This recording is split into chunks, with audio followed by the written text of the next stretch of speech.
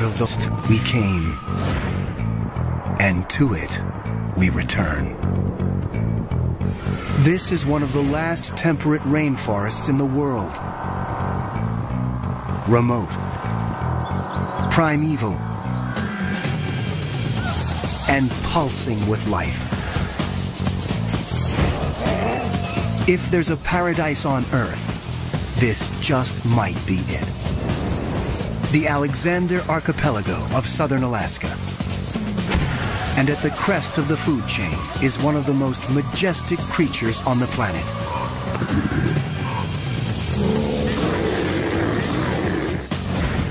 This is the biggest, most magnificent predator on the block.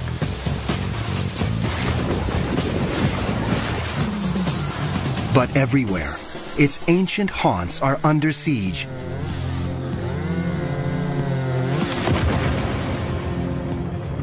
As the modern world closes in, this could be the great brown bear's last stronghold. To protect this extraordinary species, researchers have to learn more about its secret life deep within the forest, and quickly. A veteran tracker joins forces with a new technology that may allow us to enter the bear's ancient territory without risking a close encounter of the grisly kind.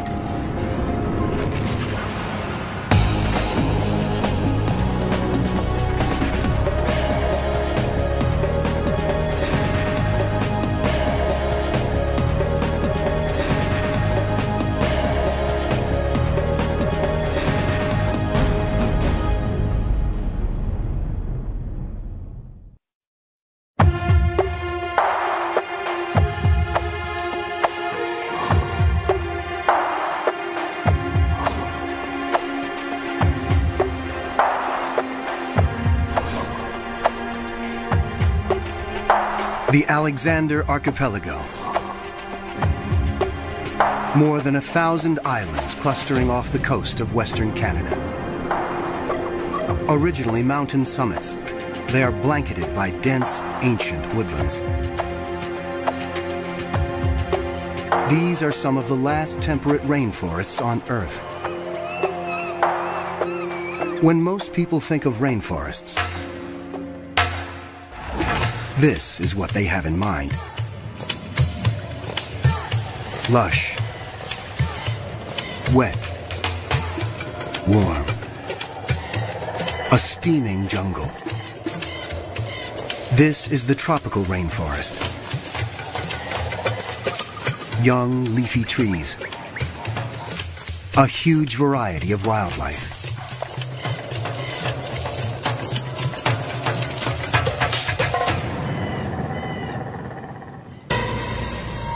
By contrast, the temperate rainforest is relatively cool. It grows in coastal areas, and its trees are mainly spruce and hemlock, often between 500 and 1,000 years old. It is less diverse than the tropical rainforest, but no less imposing. It is a place where land and sea come together to form a whole greater than the sum of its parts.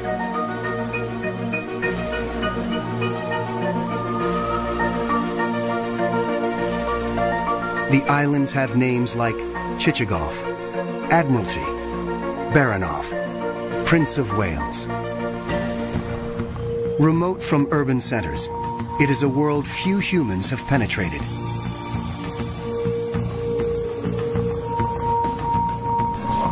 As a result, this vibrant ecosystem is a kind of heaven on Earth.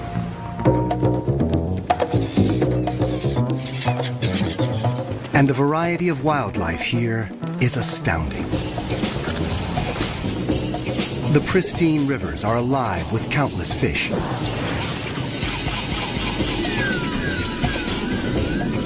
Amidst the islands, killer whales breach.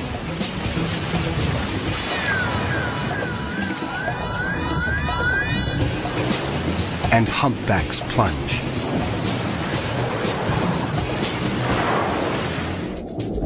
Dall's porpoises and Steller's sea lions feast in the food-rich waters.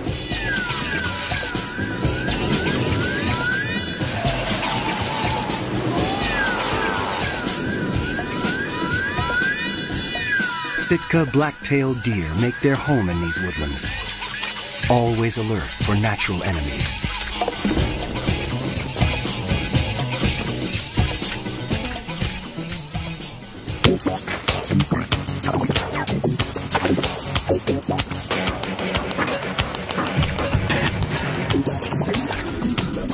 And the lord of this southern Alaska paradise is this mighty beast.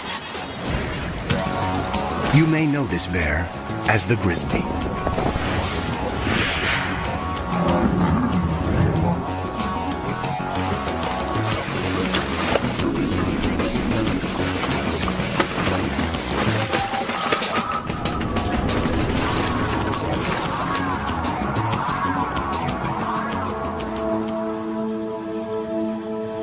Like the forests it roams, this bear is both majestic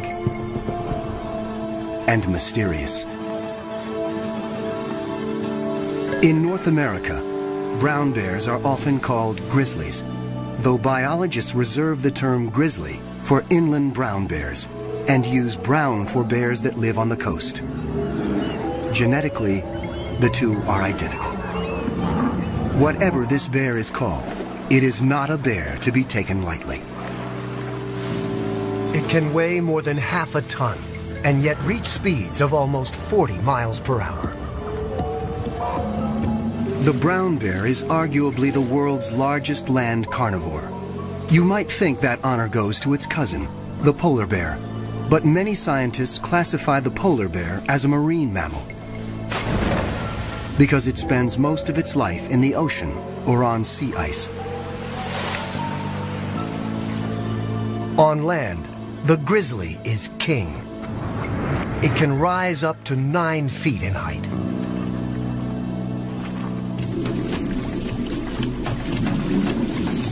Bears are formidable hunters.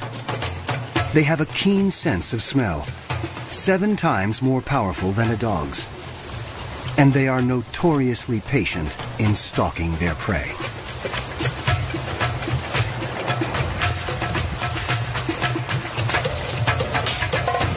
But the grizzly is also a fiercely private animal and usually avoids the company even of its own species. Any human trespassing on its space is asking for trouble. And that includes biologists who'd like to get close enough to learn more about this reclusive animal.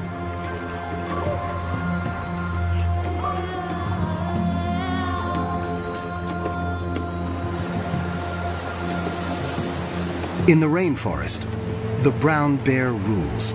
It has no natural predators. And yet, worldwide, its numbers have been in decline for the last 100 years.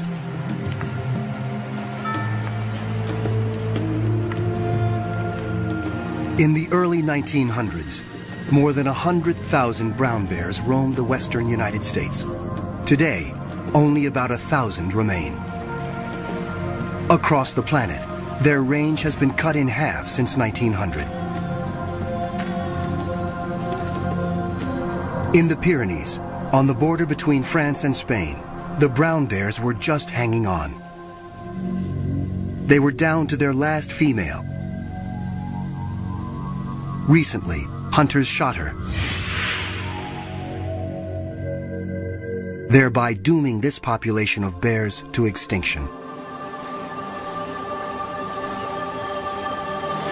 Today, roughly 40,000 brown bears live in what might be their last stronghold, the state of Alaska. But every day, humans encroach a little more on their territory.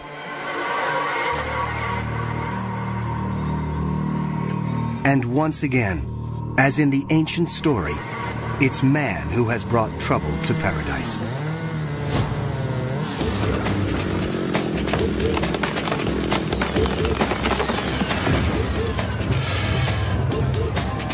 Consumers demand an immense amount of lumber each year to build homes, furniture, and other creature comforts. The inevitable result, forest clear-cutting and the roads built to carry out the trees.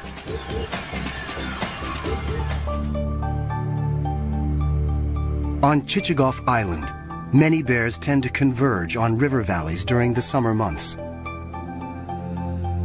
But over the last 20 years, roads have cut deep into this once virgin wilderness.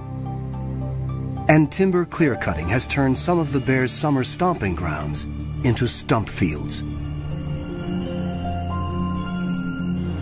As human activities extend further into the grizzly's ancient domain, humans and bears are meeting more and more often.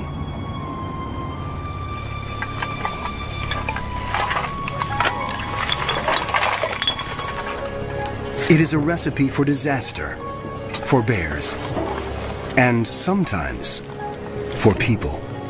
This massive predator can be extremely dangerous when suddenly confronted by a human on its turf. And yet, to protect these animals, researchers need to learn more about their numbers, their movements, and their vulnerabilities. They have to get up close and personal with a 500-pound animal that doesn't want them there. That's exactly what one man does for a living, and has for the last 30 years. Born in Wisconsin, Laverne Beyer came from a family of hunters.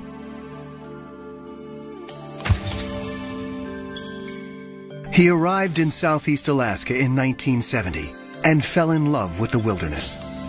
3 years later, Laverne started working with the Alaska Fish and Game Department, tracking and capturing bears for government research. It was a job he was born to do. I've either lived with or worked with bears like my entire adult life, since I was 17 years old. And when I was 20 years old, then I had to shoot a bear in self-defense.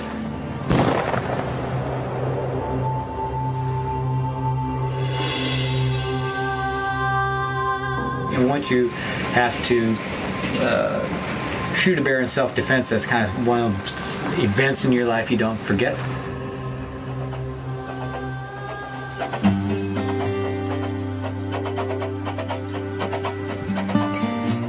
Over the years, Laverne has evolved from a trapper into a researcher himself.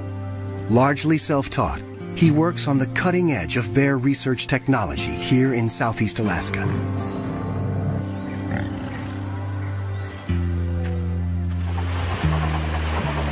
Based on a 70-year-old tugboat, Laverne has captured more than 700 bears since 1975 and is now one of the most respected bear trackers and researchers in the region.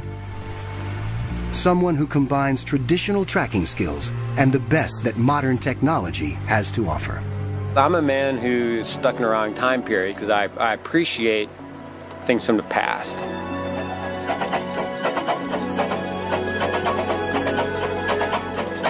I definitely appreciate technology, and I guess it's somewhat like, too bad a person couldn't live in the past, but yet have some technology of the future.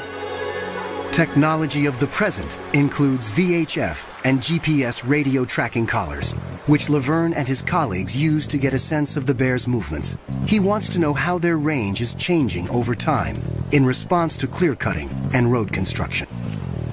Before you can attach a radio collar, though, you have to capture the bear. Laverne and his Fish and Game colleagues have been studying Chichagof Island bears since 1989. Jack Whitman is part of that team. Chichagof is one of the continent's largest islands, with an area of over 2,000 square miles. About 1,100 people live there, and about 1,600 brown bears.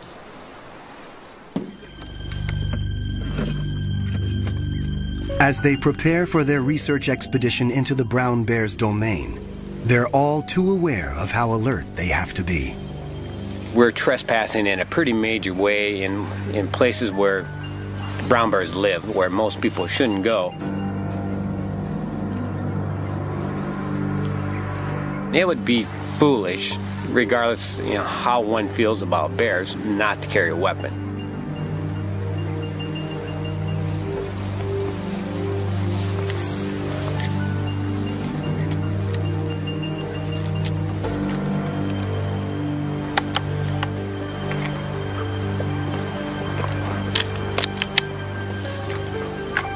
An ancient trail leads into the world of the bear.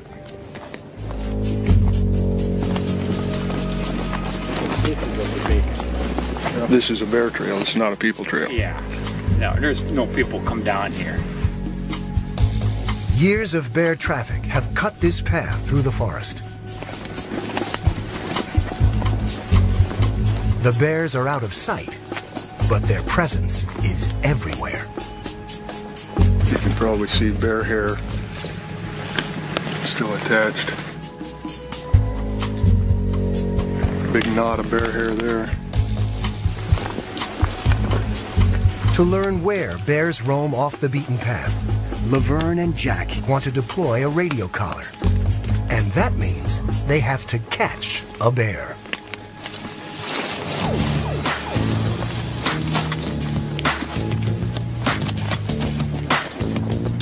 The art of snaring a bear without injuring it is a delicate one. In order to direct its path into the trap, you have to think like a bear thinks. You have to choreograph its movements. The bear has to hit a bullseye right here. Okay. We're trying to force that foot into that spot. Okay, so when he's walking down the trail here, he has hit that perfectly without touching the cable there. Plus you're trying to create his step for him too. This stuff here kind of leads him into this bullseye. If he steps on this, cable here a little bit, it's not going to catch him. The snare is set, but can it fool a bear? As the trackers make their way through the forest, their senses are on high alert for any sign of movement.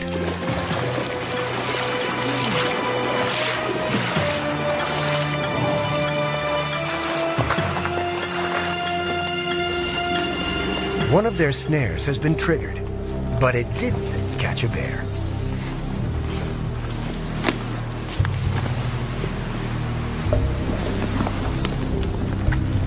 There was a clean miss too. Threw the cable way back there, and pulled it up. This here's been bumped a little, coming that way. It's going that way. Yeah, I think he stepped on this. Kind of looking at it. One thing is sure, there are bears close by. It's nice working down here where there's some targets out there. It's a target-rich environment. They try again and move on.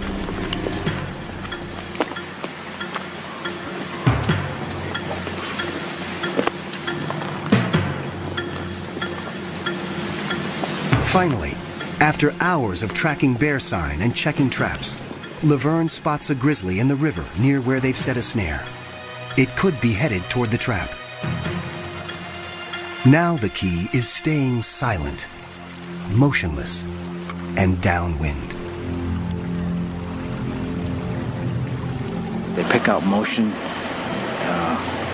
so you move slow, and deliberate, and if preferably you move when they're not looking at you.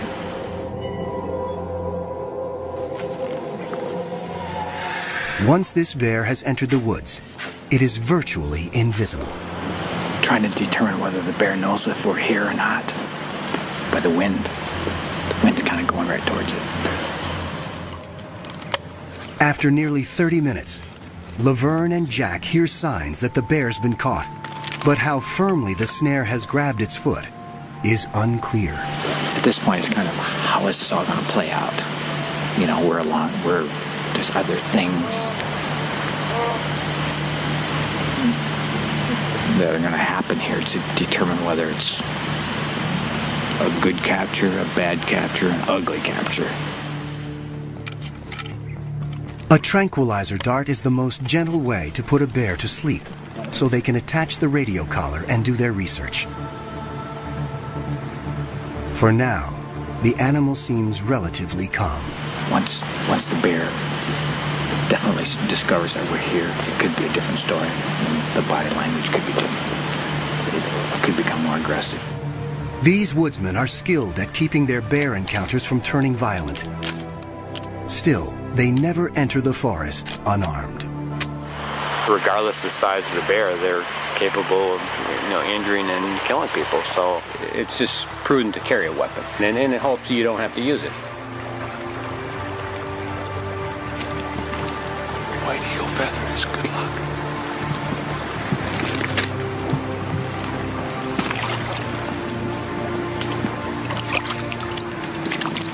To make sure he places the dart accurately, Jack has to get within 10 yards of a 500-pound and now very aggravated bear. As he lines up his sight, Laverne covers him, just in case.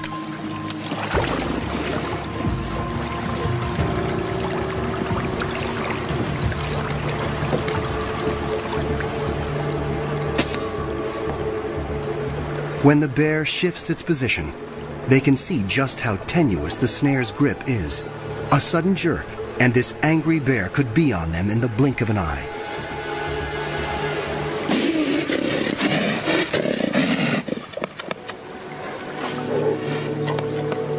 Luckily, the tranquilizer is already taking effect. If not, the bear might easily have pulled free. Minutes later, she's out. And the researchers can go to work. But Laverne and Jack know that another bear could be watching them. Their every sense is attuned to movements and sounds coming from the trees. They waste no time. First, a blood sample. Then, the radio collar. Radio tracking is an indispensable tool for assessing the movement patterns of a population of bears. Each collar has a unique frequency, so each bear has a unique frequency. It allows us to Hear where she is.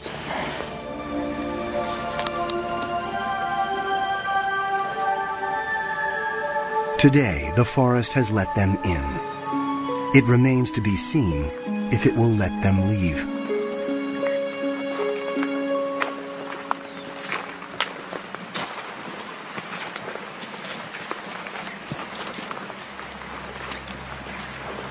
The woods are eerily quiet.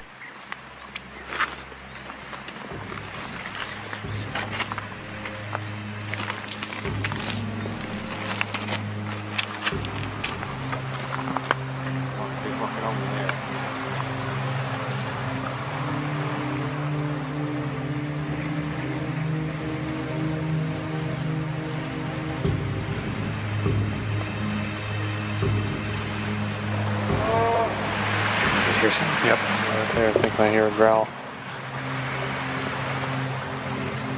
Suddenly, they realize they're being watched.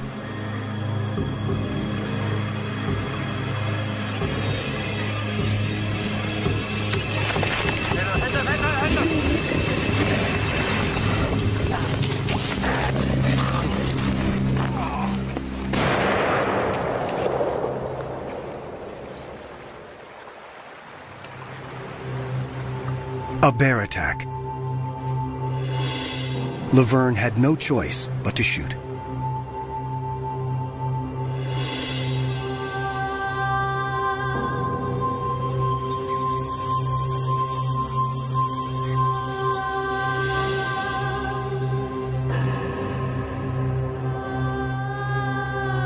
A day that began so auspiciously has ended in heartbreak.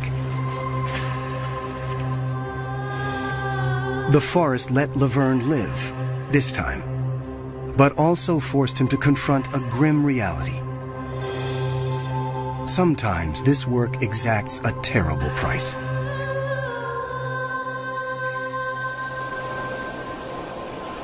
The attack has left Laverne with more than just emotional scars.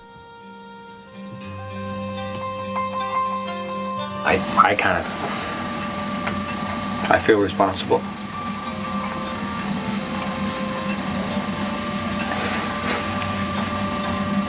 You know, I did not want to pull that trigger. I did not want to kill her. You know, it was like shooting a friend.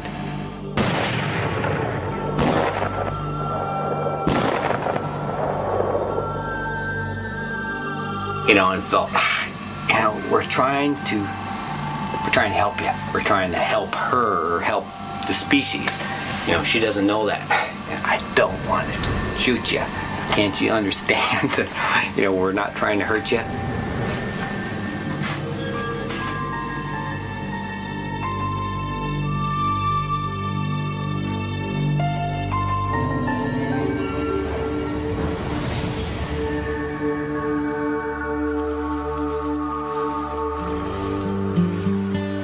Brown bears are normally solitary creatures.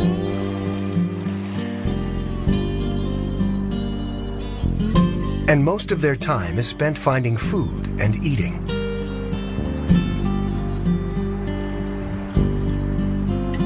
This is especially important for mother bears. These twins were born during winter.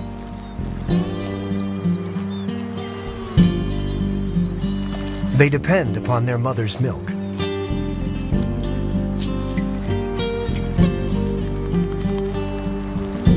She must find enough food to sustain herself and her family.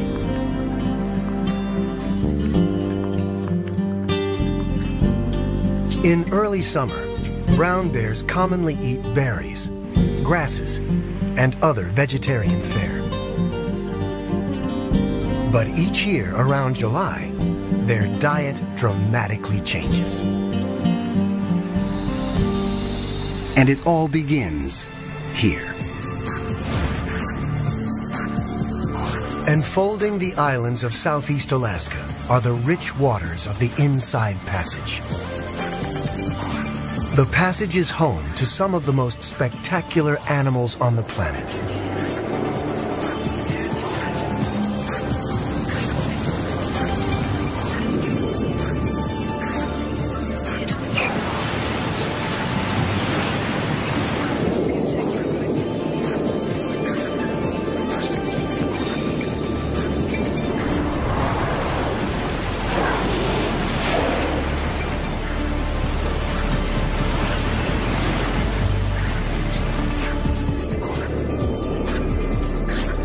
The cold, nutrient-rich waters welling up from the Pacific depths nurture a flourishing food chain.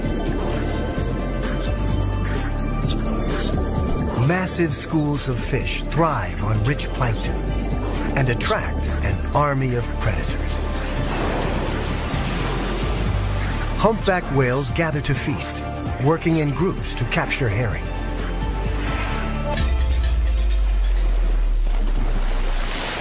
Dall's porpoises rely on speed to catch their prey. But sometimes they are not fast enough to escape this mighty hunter.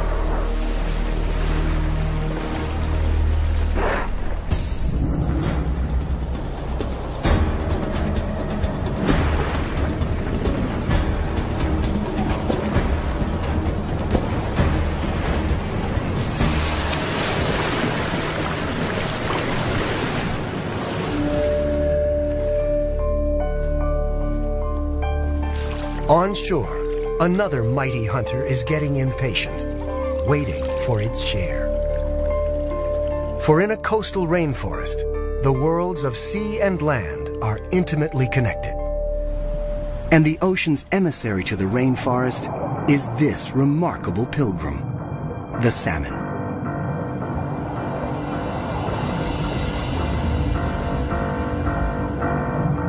Chinook, coho, sockeye, pink, and chum. 5 species of salmon make the long trip back from the ocean to the place of their birth. After several years at sea, they've returned to spawn for the first and last time.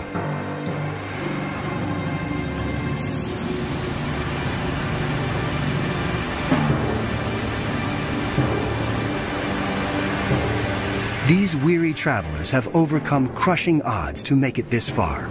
Now, they're running on empty. But this is their only chance to breed.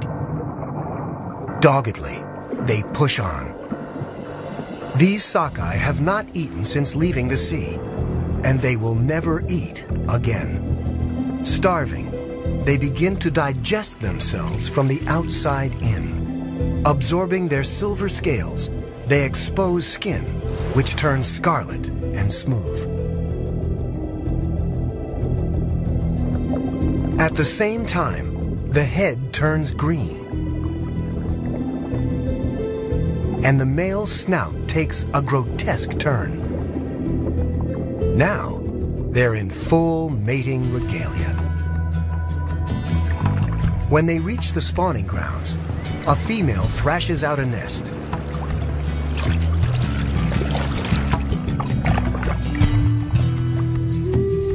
The male shadows her, ready to do his part. The spawning rituals culminate under cover of night. A female shudders with the effort of expelling her eggs.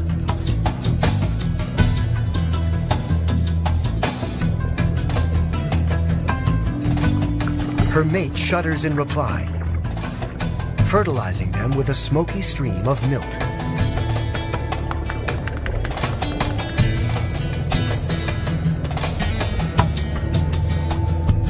A female can lay 1,000 eggs per nest, and she may build several before she dies.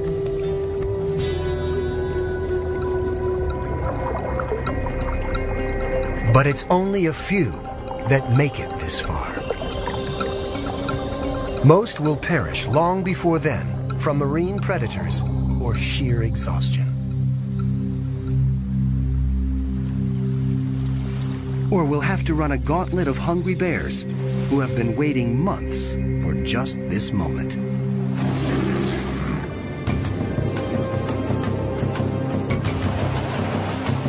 Bears are patient hunters, and for animals their size, their striking speed is phenomenal.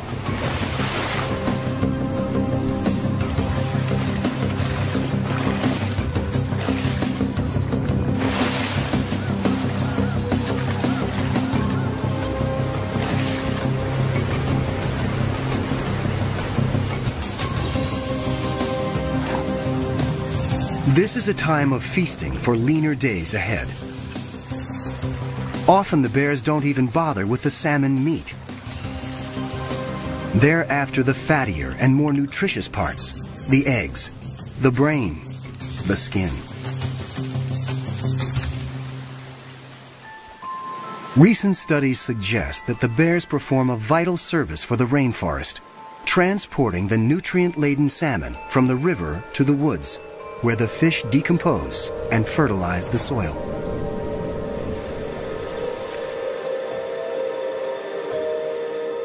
But bears aren't the only hunters on Chichagof Island today. Brown bear hunting is legal in Alaska. Brown bear hunting season is open until the 20th of May. No matter how Laverne may feel personally about the practice, big game hunting is a popular sport in Alaska. If it's going to happen anyway, Laverne wants to make sure it's done properly, and the right bears are taken.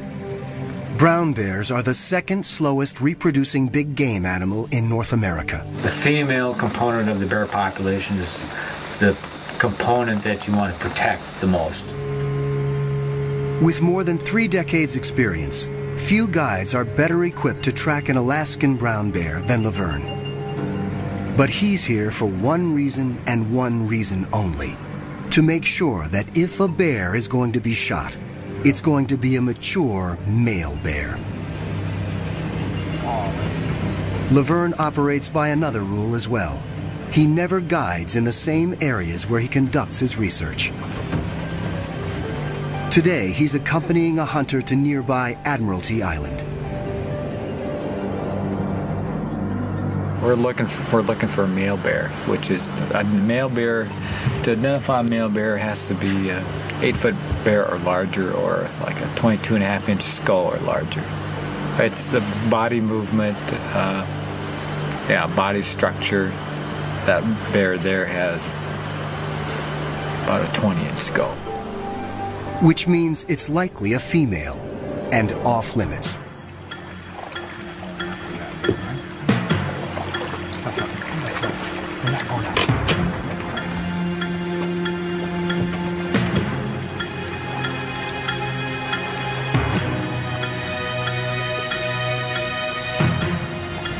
This bear too is a female. The hunter may be frustrated, but Laverne won't allow a female to be shot.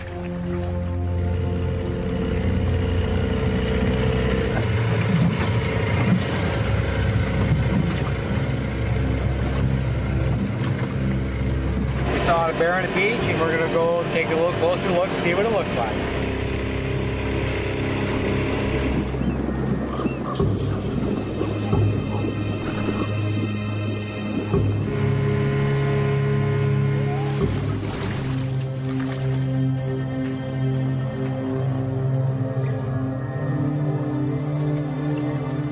This is a large, old male.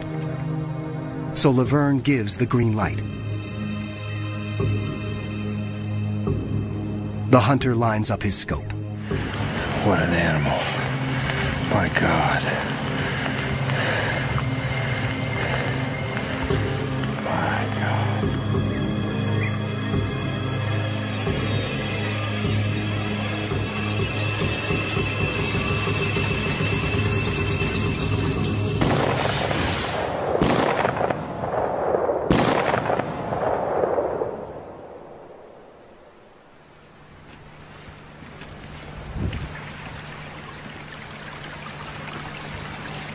When they reach the bear, he is still alive.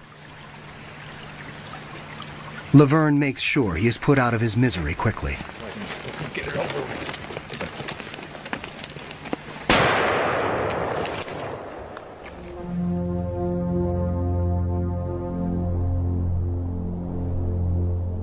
Human encroachment, whether in the form of hunting or road construction, is simply a fact of life in our primal forests. Bear advocates, like Laverne Bayer, have to learn as much as they can about the bears as soon as they can. In their ongoing attempts to penetrate the mysteries of Southeast Alaska's rainforest, investigators have used advanced technologies. The earliest high-tech tool was the radio tracking collar. GPS devices were a big step forward. They make use of dozens of orbiting satellites to calculate the precise location of a tagged animal, sometimes within 3 feet. But GPS only tells researchers where the animal is, not what it's doing. What they really needed was a way of getting a video and audio recorder into the deep forest, where it could show them natural behavior, the kind of behavior humans rarely see, because our very presence changes the way animals behave. Fortunately, just such a device exists. It's called CritterCam. CritterCam is the brainchild of marine biologist Greg Marshall. Its purpose is to show us the natural world from the animal's point of view. Over the last 15 years, CritterCam has gathered remarkable video, audio, and environmental data from a wide array of creatures. From great white sharks and blue whales, to emperor penguins and leatherback sea turtles. For the first time, we are able to see what the creature sees and enter its world without conditioning its natural behavior.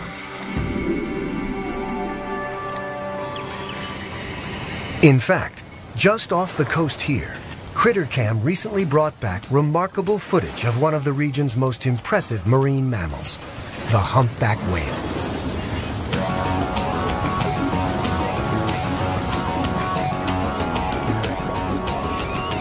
CritterCam revealed how humpbacks hunt together beneath the surface. Some whales herd the fish. One blows a ring of bubbles. One calls to scare the fish into the bubble net. And then the entire group rises to engulf the hapless herring.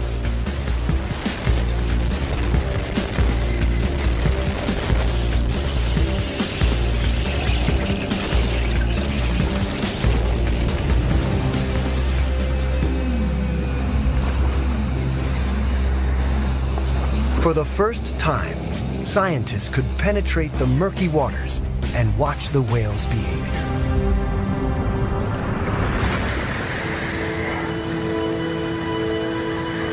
And this suggested another possible use for this technology, this time on a nearby land mammal. Because as experienced a tracker as Laverne is, he's never been able to watch brown bears in the thick of the forest. The GPS has been used on wildlife here in the past few years. Well, the next step for scientists is critter cam technology, seeing visually the wildlife's viewpoint. After years of success using critter cam to study sea life, Marshall and his team have developed a critter cam for land animals. This terrestrial version presents challenges the underwater device never had to face. For one thing, since audio and video signals don't travel through water, all data is recorded to an onboard tape, which is automatically released after 6 hours. There's no transmission with marine critter cam, so interference isn't an issue. But a rainforest is something else entirely. It's an interference machine. So engineer Dave Rash and his colleagues have put in thousands of hours making sure terrestrial critter cam was up to the job. Every element of the device had to be tested and retested, and then retested again. But it will all be worth it if critter cam brings back information that can help researchers protect the species. Still, lab testing only gets you part way. The critter cam team needed to find out how it performed on a live animal before they got into the field with a wild grizzly. How you doing? This is Damascus, the grizzly bear. He's about a 5-year-old guy. Lay down, lay down. Be a good boy. Look at that thing. Look at that thing. What do you think of that?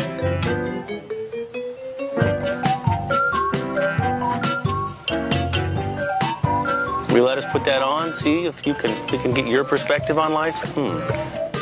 Feed me, and I'm yours. Come here. Let's look around. Let's walk up here. Take a bear walk. What do you think? Let's record. And one last test. Because even though this critter cam won't be diving to the ocean depths, there is still a good chance it's going to get wet. Good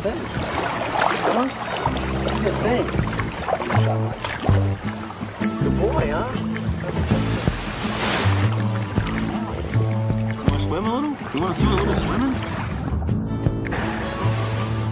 This is as far as Dave is going to get with a tame bear in controlled surroundings. It's time to head north.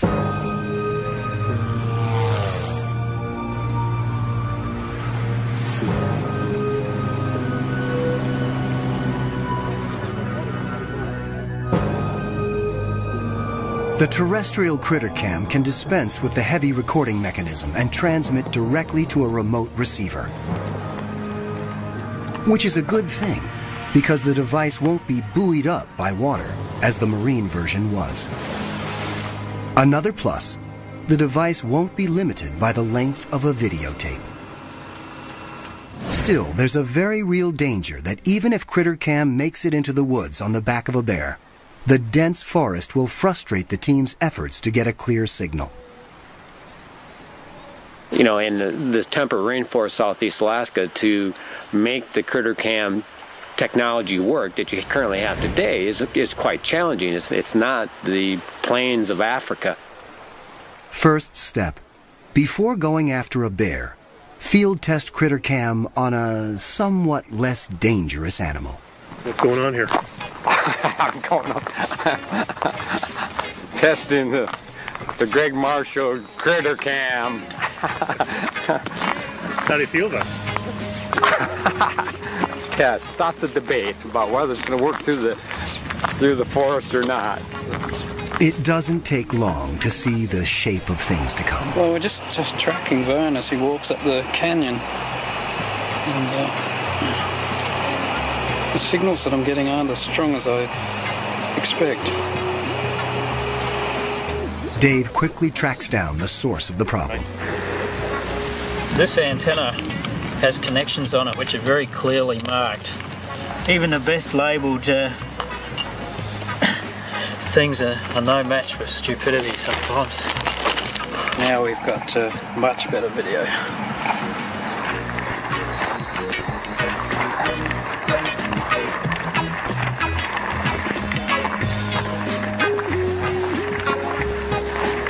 Check it out. Hey, there's somebody holding an antenna.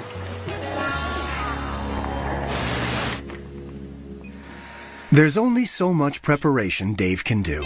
They'll have to try it out on a real bear and make adjustments as they go. We've come all this way, put in all this effort to get to this point, and I don't want my electronic part to be the thing that makes it not happen today, so I'm nervous. The effort will all be worthwhile if CritterCam can bring back information that will help safeguard these bears' future. CritterCam may be light years more advanced than a radio collar, but the process of getting it on a bear is just the same.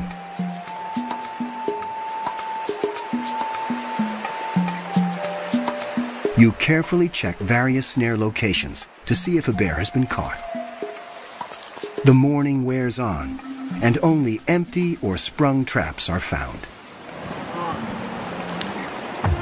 Finally, a snare with a bear.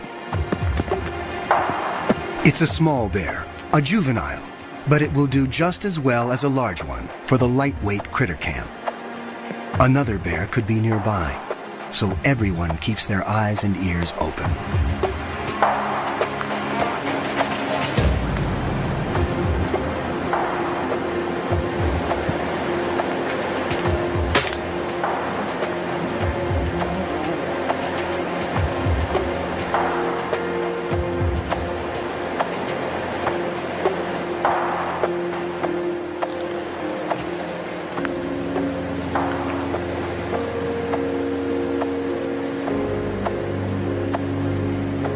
Now, the main event. Dave, you ready with that thing yet?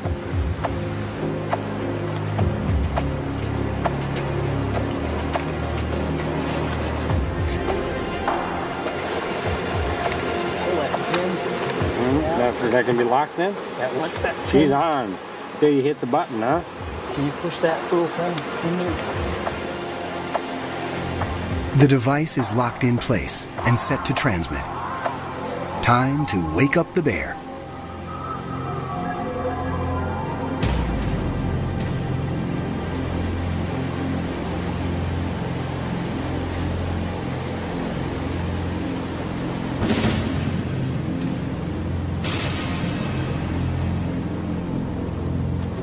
We've seen this shot many times before, but we've never seen anything quite like this. She doesn't seem to mind the CritterCam around her neck at all. The bear is groggy, but she knows enough to head straight into the woods. The system's working. She's right on the edge of the range, but the signals are really marginal. I think she's right over on the other hill. It might be better for us to move over there if we can. Now I guess the work begins as we track the animal and see where it goes. So we might have our night cut out for us.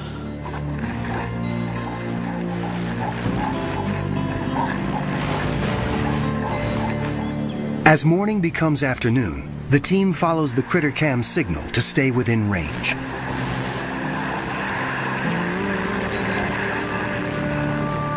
Dave continually monitors the system's performance in this difficult terrain.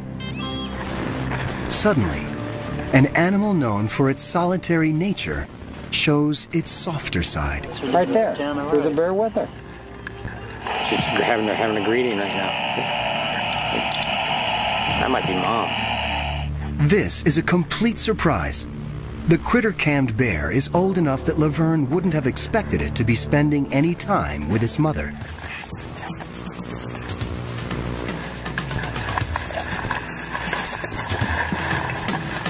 As the video starts to flow more clearly, they see some of the most intimate pictures ever captured of bear life in the depths of the forest.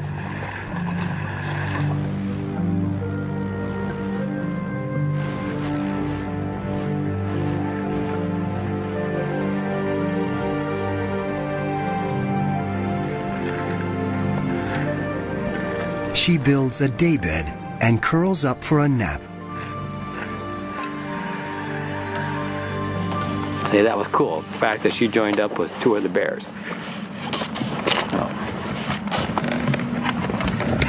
Did he actually just say cool? He did. Wow. He thought it was cool, and I think he smiled. When the bear wakes up, an excited Critter Cam team watches as she eats some Devil's Club berries, a staple of the brown bear diet. Oh, check it out, yeah.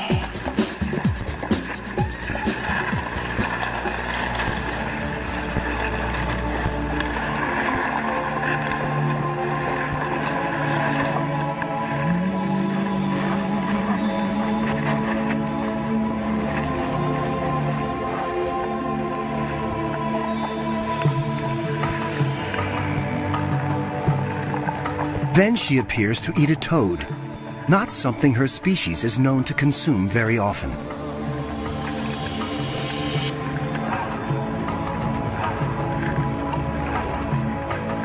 But berries and toads are just appetizers for a brown bear.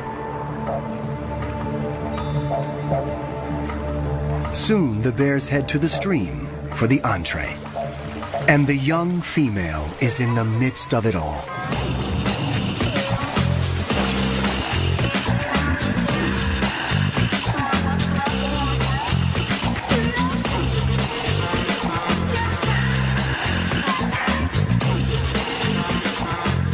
That's pretty good right there.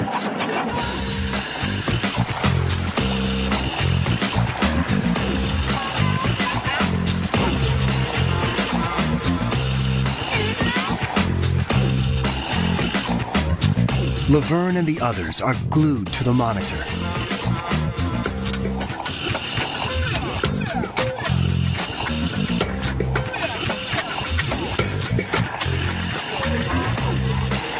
It's been a remarkable day.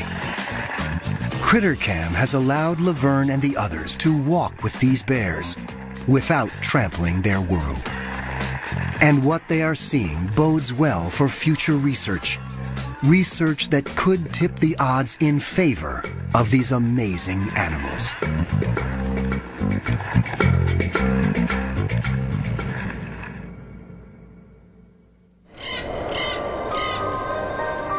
It took thousands of years to create the rainforests of Alaska's Alexander Archipelago. They comprise some of the most pristine wilderness in the world. And they could be gone in just a few generations. The future of road building in southeast Alaska is unclear. But what is clear is that more roads would mean more pressure on the bear's home territory. And more encounters between human and bear. The brown bear's best hope may lie with researchers and advocates like Laverne Beyer, a man who has seen grizzly bears die, sometimes at his own hand, and knows all too well the cost of unrestrained human expansion. There are undoubtedly many stories hidden within the thick shadows of the northern rainforest.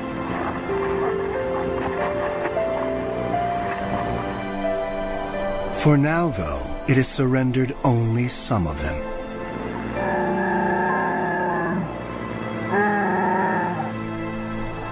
Time alone will tell if it can be persuaded to relinquish more.